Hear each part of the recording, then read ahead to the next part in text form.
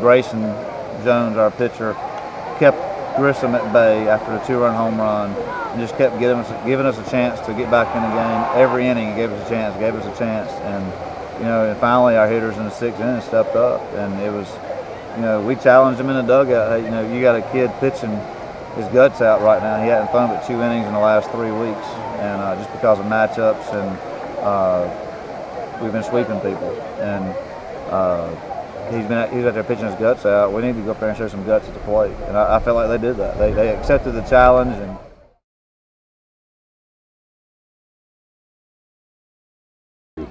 no different than the first two, just winning pitches and just capitalizing on your chances. And we had too many empty innings at the plate in game 2, and we got to make sure we don't have that happen. Well, I think the key to game 3 is separating tonight to tomorrow, because you had 2 emotional games. They get game 1, we get game 2, and when you wake up tomorrow, it's a new day, and it's if you just go play the game. I think the biggest thing is just separating it, and obviously we want to try to use the momentum of the last inning into tomorrow to come out and play well. They know what to do.